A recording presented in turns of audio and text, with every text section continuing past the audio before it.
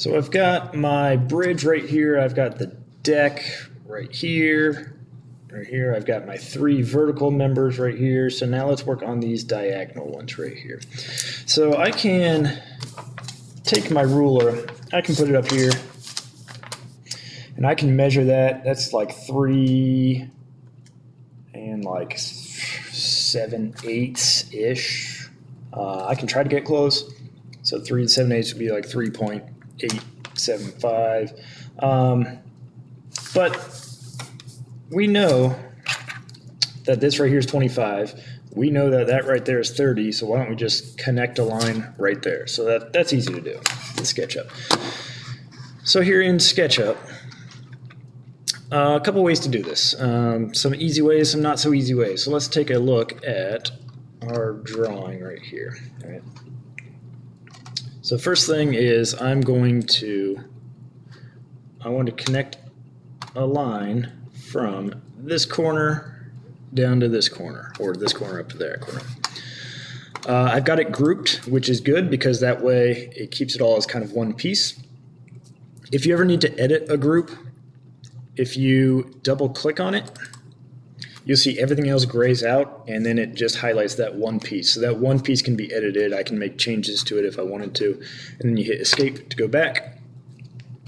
If you ever want to ungroup something, so most programs call it ungroup. For some reason in SketchUp, if I right click, they call it explode. So the explode button is the ungroup button in SketchUp. So now it's ungrouped, right click, group it again. Now is also a great time to hit the save button because SketchUp does not always automatically save. Just hit that save button every once in a while just to make sure it's saving. So I just clicked on it. Now it says it's saving. It's going to be saved to my Google Drive. Good. That way if I lose it, I'm set. All right, so let's connect down here to up here. One thing I just noticed is my deck right here is above the road. If I wanted to be picky, I can move this down here. For this assignment, you know, that's fine. But if I wanted to move that down, let's move this down here. So if I just move this one piece down, so remember I click on the corner because I want to move it accurately. I want to move this corner down to there. So click on it and move it down. You'll notice my other part did not move with it. See, my vertical member over there didn't move. So now I've got a little gap. That's no good. Gap right there. So let's undo, and let's move everything down. So if I hit Control A to select everything, because this part is locked, because it's red, whenever I move, it's just going to be what's highlighted in blue. So that's good. So select everything, Control A, move, click on your corner, bring it down, click on that. Now everything should be good. It's nice and flat. Looks better. All right, now let us connect a line from here to there. So there's a couple ways to go about doing this. One is I can try to use this line tool. When you use the line tool, sometimes it works well, sometimes it doesn't work well. So if I click on this point and I come up here to click this point, yeah, so that kind of works, but then I need to come down here at some point to make it a full shape because that's just a line. A line is one-dimensional. I need to make it two-dimensional and then make it three-dimensional. So if I'd make this shape like this, just use the line to highlight stuff around there. So that works, but it's not very accurate. You know, I can see right here it's wider here than it is here. I could go and I could try to move certain points just to get it a little bit more accurate. But there's better ways. Another problem when you're using the line tool is sometimes it'll, like if I connect this corner and I come up here, but I accidentally click on that corner, and then you can see where issues might arise, right? So the line tool is okay sometimes, other times it can be a big pain. So what we're actually going to use is a rectangle tool, but we're going to use what's called the rotated rectangle. So on SketchUp, So we want to do this line right here. Actually, let me do this. Bear with me 1 second. All right, so we want to do this line right here. So we're going to use a rotated rectangle. If I come over here to SketchUp, you've got your rectangle button. Next to rectangle is a rotated rectangle. So when I want to use a rotated rectangle on SketchUp, if you don't know how to use a tool, if you click on it, down here at the bottom, it's going to tell you what to do, how to use it. So for example, if I want to make a circle, if I click the circle, it says select center point. Well, I'm going to select the center point. Select point on edge, select point on edge. There you go. So to use a rotated rectangle, it says select first corner. I want my first corner to be right here. Now if I do it at this blue, it's going to be flat on the ground. That's not what I want. I want it upright. So I want to make sure I get that green circle. I don't want the black one, I don't want the blue one, I don't want the red one. So just to make sure on my keyboard, I'm going to hit left to make sure I get that green axis. I'm going to select that first corner, click on it. It says now select second corner or enter values. And if I look in the bottom right, it says my length and my angle. Again, I can go to my drawing and I can try to figure out exactly what it's going to be. And, I can pull out my protractor. That's probably a 30-degree angle right there. That's probably 3 7/8, which would be 38 point whatever. But if I just let the computer do it for me, that way I don't have to worry about, maybe I clicked on this corner versus that corner versus the midpoint and everything all lining up.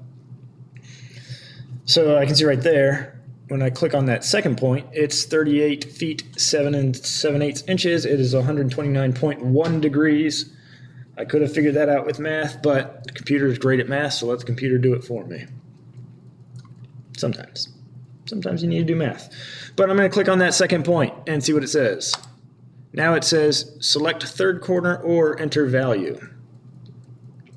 All right. Now I notice if I did this and I hit OK, well, I know I need it to be 1 3 inches, 1 foot 3 inches, so I can do 1. That's not working. 1 foot 3 inches, and I hit enter. Now, what happened here? This did not work correctly, because if I look,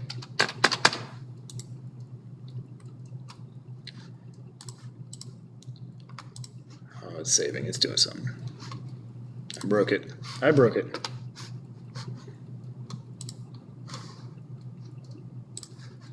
Alright, I think I fixed it. There we go.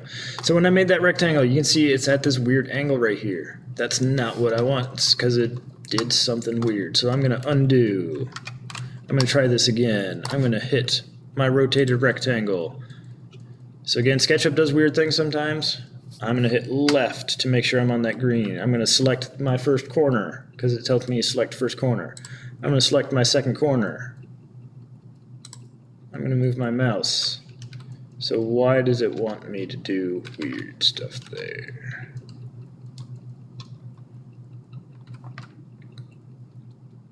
I'm trying to figure out why it's doing it at a weird angle right there. Let's try it again.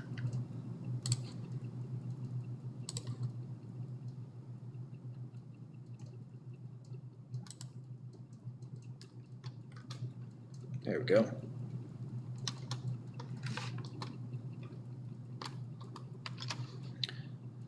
So it did it. I'm just trying to figure out why it didn't do it last time. So click the first corner, click the second corner, and then,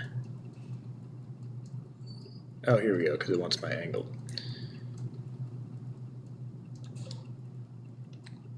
Oh, okay, because now it's moving in 3D. So I can put in my width and I can put in my angle. Okay, so I want my width to be 1 foot and 3 inches, or 1 1/4 feet, 1.25 feet. comma, if I want my angle changed, which I don't, so I'm going to put 0 degrees. All right, there we go. That looks better. So, so that looks good. Now I'm going to use the push-pull to pull it out in 3 dimensions. So I'm going to pull this out 1.25 feet. Notice I pressed 1.25 and it went 1.25 inches, not feet. That's why you always got to specify the unit. I tried taking a shortcut and it ended up not working. There we go. So that is that little diagonal member right there. I can bring it out this way. What I kind of mentioned before a little bit is you can put it in 1.25 feet. You can make it go inward that way, and it overlaps a little bit. For this assignment, again, I'm not picky. If it overlaps like that, that's fine. If you want to get it more realistic, you can have it come outward. So let's make it come outward. 1.25 feet. Boom. Okay, so I've got that one. Now looking at my drawing, I know that that one right there is going to be the same as that one. And if I flip it, it's going to be the same as that one and that one. All right? Because symmetry. So let's save this one as a group. You can save it as a component or you can save it as a group. But let's double click on it.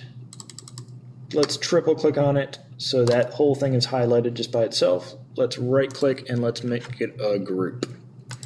Again, you can make a component if you're comfortable with components. And then let's take that piece and let's copy it over to right here. So I can hit Control C, Control V, or I can do that fancy little shortcut where I hit my Move button.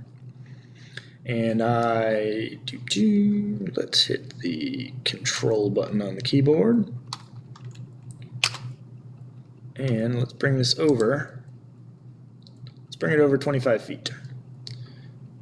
So now when I bring it directly over, so again what I did is hit the Move tool, hit Control to make it a copy, click on the corner and bring it over. If I have that guide still, that's nice and helpful. But remember, I want to bring it straight over. I don't want to bring it over at a weird angle. So I'm going to hit left on my keyboard, and that brings it front and back. And press up, that brings it up. So let's hit right. So now it's constrained to that red axis. That's what I want. I can bring it over here if I still have that component. But I know on my drawing, I know it is 25 feet. So I'm just going to type in 25 feet and hit enter. And look at that, it lines up right where I want it right there. So when I look at that, it should be good. Yep, I see that corner lines up. That corner lines up. All right, now this one and this one. So I want to take both of these, that one and that one, and I want to copy those and I want to flip them. There's a couple ways you can do that. One is I could use that rotate tool again. So if I want to select both of them, if I hold Shift on my keyboard, if I click on it and hit Shift, and then click on the second one, that'll select both pieces. One is I can rotate that, so I can use the rotate tool.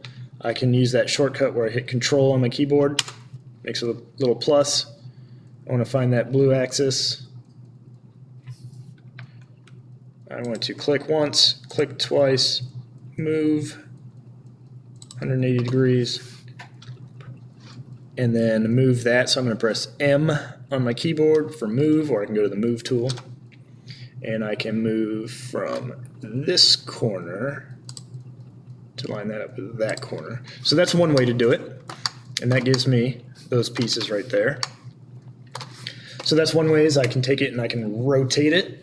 And the other one, I'm going to show you, I'm going to undo, where I'm going to click this piece, and I'm going to flip it. So this is kind of like mirroring in other programs, so I can right click it and you have a thing that says flip along. Now I can flip it along the red direction, the green direction, or the blue direction. I've been using SketchUp for, I don't know, decades or so now, and I never remember which one it is, so I just click on one of them and I said, hey, I got it right the first time. But if you don't get it right the first time, like if you hit flip along green and it flipped the other way so it looks the same, I don't want that. Flip along, if you flip it along blue, it's going to flip it. Well, this one looks okay because it's a weird 45-degree angle, so it looks good. But if you flip it and it's the wrong direction, just hit undo, flip it on a different direction. All right. And then I can take that and I can just move that wherever I need that to go. Now you'll notice I lost my first one, so I'm going to undo. I can Control C, Control V, whatever I need to do. So for this instance, it was easier to rotate. But let's try this again. Right click, flip along, red. Nope.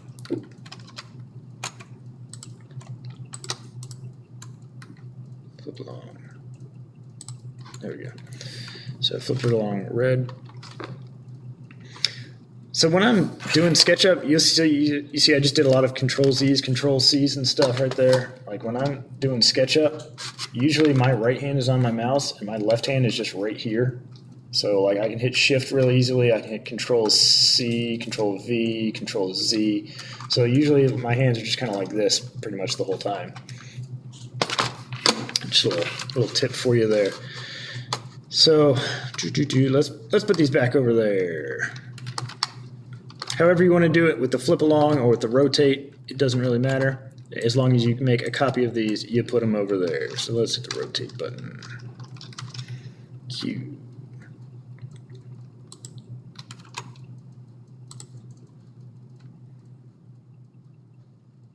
So you notice I didn't click on the middle there. Now my stuff's doing weird stuff. I'm going to move it 180 degrees. Hit enter. Now I've rotated it. It's way out there. That's not what I want, but I can easily just move that, bring it back here.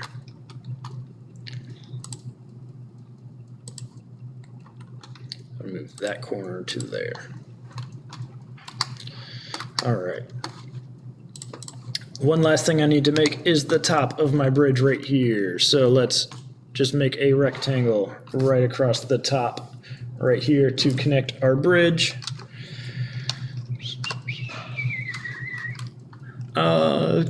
Let's see, let's just take a rectangle. Let's take a rectangle right here, and I'm just going to go from this corner right here to this corner right here. So that corner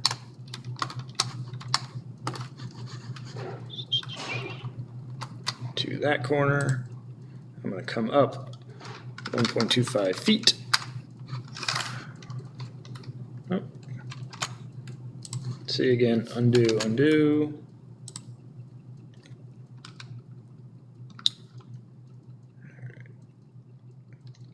Okay, so here we go. If I like my bottom there, I've got 51 feet 3 inches, comma 1 foot 4 3/16 inches. So I want to keep that 51 feet 3 inches because that's what the computer measured for me. If I wanted to then move it up, I can type in 51 feet 3 inches, comma 1 foot 3 inches. All right, so that gives me that rectangle that I want. Or if I want to tell the computer I want to keep that 51 and 3 foot right there. This is a weird shortcut. It may make sense to you, it may not. If I want to keep that 51 foot 3 inches, I don't have to retype it. I can just pretend I typed it and I can just hit comma. So I'm just going to type in comma 1 foot 3 inches.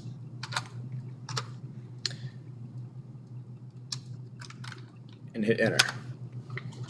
So the computer knew to keep that there. And then I'm going to push it up 1 foot 3 inches. All right, so there is the side of my bridge right there. Now these parts aren't necessarily all aligned. You know, if I wanted to pull this out so it was lined up right there, you can do that. I see it's overlapping a little bit right here. That's fine. If I wanted to fix that, there's a couple of things I can do. But for us, for right now, this looks pretty good. I'll get into more detailed stuff in a second here. I'll make that go away. But I've got one side. Let's select this whole thing and put my mouse around it all. Select all these pieces here, and I want to copy it over to that other side.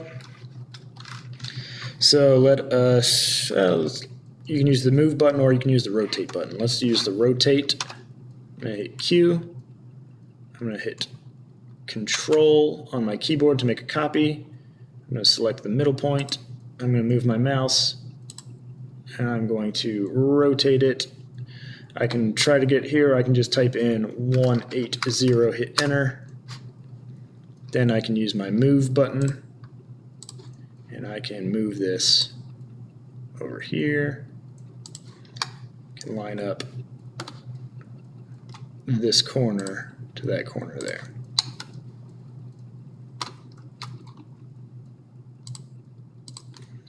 So there you go. I've got a truss bridge. It looks pretty good. You know, I can fix that top if I want to. There's a lot of things I can do on here. Oh, yep, that top's a little bit goofy right now. But that looks a lot better than what we started with. So let's make it look a little bit better. Let us hit my little display button right here. Let's delete all these guys, or I can just uncheck it. Let's turn off my axes just so I want to make it look good. And those hidden objects, let's put all those back here. And then let's just select everything, right click, unhide. So now, look at that, we got a bridge. So that bridge looks good. Now, let's make it look better.